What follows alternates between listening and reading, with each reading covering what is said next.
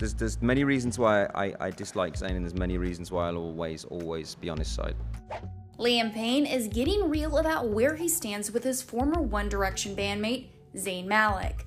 While the 28-year-old singer made an appearance on a recent episode of Impaulsive with Logan Paul podcast, Liam shared his candid opinion about Zayn after Logan recalled the feud his brother Jake Paul had with him back in 2020.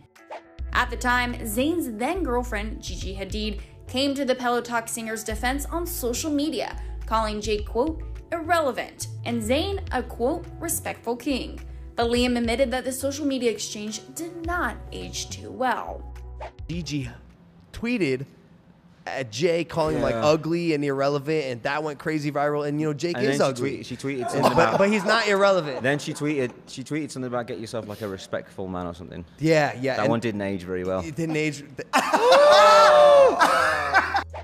Gigi and Zayn, who share one-year-old daughter Kaya, called it quits late last year after he allegedly got into an altercation with the model's mother, Yolanda Hadid.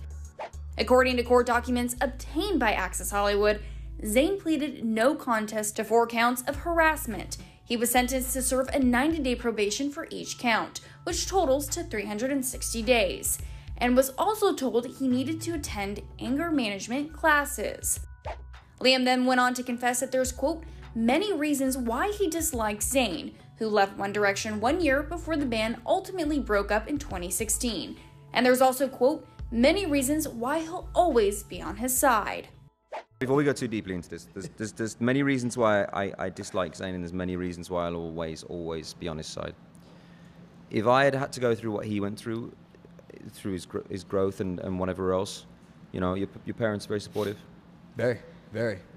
My parents are overly supportive to the point where it's annoying at times, and they don't even mind me saying that.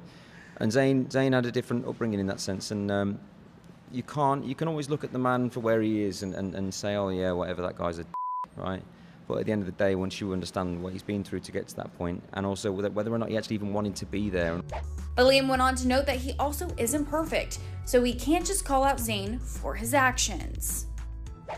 I'm so misunderstood by myself more than anyone. Like, I don't know what I'm doing or why I'm here. It's like I can't sit here and him because of whatever. And listen, I don't agree with any of his actions. I can't commend some of the things that he's done. I can't be on his side for that. What I can say is I understand, and I hope that your only hope is that at some point in their life, the person on the other end of the phone wants to receive the help that you're willing to give them.